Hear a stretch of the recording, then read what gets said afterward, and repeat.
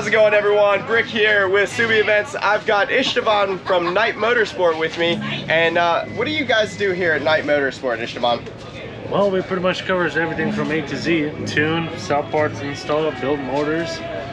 Now we'll make our own manufactured parts, so we'll pretty much try to cover everything about it. Awesome. And I understand you've got some pretty trick valve covers that you're manufacturing now. Actually, I do. Actually, we went ahead and took the aero separator away and built it back into the valve cover where it belongs.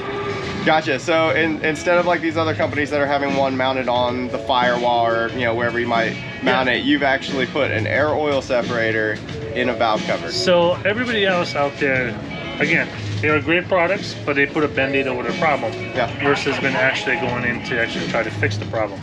So what we did is we took the air oil separator, went back into the valve cover, understand the problem, and make sure that it doesn't happen in the future. That's awesome. And I assume you've done like some testing and stuff on those that works as well or better than those? So we've been designing for over 2.5 years. Yep. We tested for another 1.5 years right behind it, and now we're confident to say that the blow-by on the valve covers are no longer in existence with ours. Completely non-existent. No, completely non-existent. That's awesome. Is there anything else that makes the valve cover special? We actually enhanced the gasket section of it, so there's no more leaks anymore. Also, we did some cooling to it and made the neutral air spark plug replacement easy.